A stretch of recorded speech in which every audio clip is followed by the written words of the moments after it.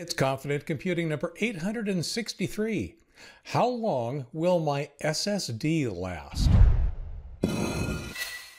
Hi everyone, Leo Notenboom here with this week's video summary of my weekly emailed newsletter, Confident Computing. If you're not getting it in your inbox every Tuesday, visit askleo.com/newsletter and sign up today. Our featured article actually talks about exactly what to expect from your SSD. It's been drilled into our head that flash memory wears out the more you write to it. But how do you know? And especially for something as important as the drives internal to your computer, it would be nice to know what to expect. This article uses a utility to actually examine what the SSD thinks of its own lifespan. And generally, they're lasting a lot longer than you might think. Also this week, people love to jump to conclusions. They just do. And when something goes wrong or something doesn't behave the way that they think it should behave, it's not uncommon for people to jump to the conclusion that there's malice involved. There's evil intent involved. There's a hacker or a stalker or Microsoft or Bill Gates himself is somehow involved in the problem that they are experiencing right now. There's a very, very simple rule of thumb. Never attribute to malice that which can be adequately explained by stupidity, which I'll actually expand on a little bit.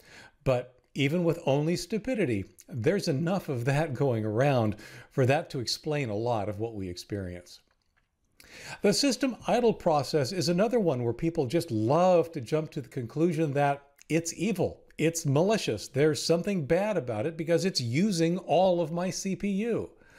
The fact is that it's using all of your CPU because the computer's got nothing better to do. It's called idle for a reason, and it's not impacting your performance. People also tend to believe that it's very easy to find out who is at a specific IP address on the internet. Let's face it, TV cop shows and movies certainly make it seem like it's just a few minutes worth of work, and all of a sudden they're pounding on your door. The reality is much, much different than that, especially for folks like you and me.